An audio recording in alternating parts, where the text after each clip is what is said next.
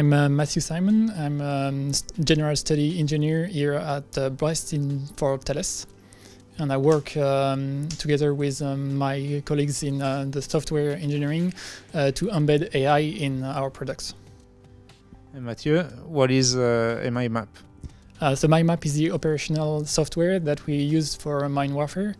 It has been proven at sea during recent trials in both England and France, and it has allowed us to meet the French Navy and English Navy requirements in order to detect and classify all the mines that had been laid on the seabed. How is it a game changer for sailors? Does it make their job easier in terms of mine warfare? Well, in terms, there are 2 points. First, the sonar is the Thales sonar is the SAMDIS sonar. It has 6 different aspects, so it creates 6 images of the seabed at the same time, 3 on each side. So it allows us to have more views on the same object. So it decreases the probability of false alarm and also increases the probability of good classification. Plus, it's a game changer because we have no finer resolutions with those kind of synthetic aperture sonar.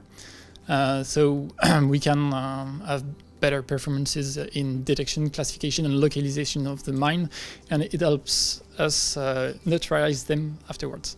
And in terms of AI, how does it come into play with MIMAP? So we are developing several AIs, but we always have in mind that we have to be transparent so that we can be trusted by the navies. So we don't want black box AI. We want to put it at the right place so that it helps the Navy realize its missions.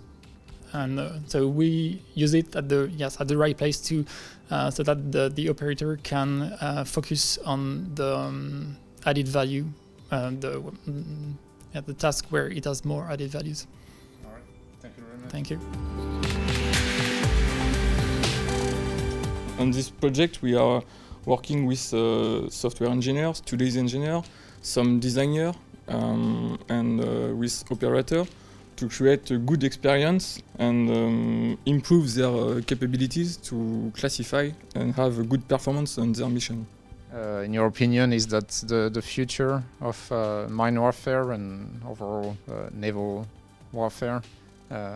AI will be there to support sailors in decision making and in their missions? Yes, sure. AI will be here to help them to make their decision, but the operator will every time have the final decision, and that's why we have to break the black box effect and create a good experience between operator and artificial intelligence.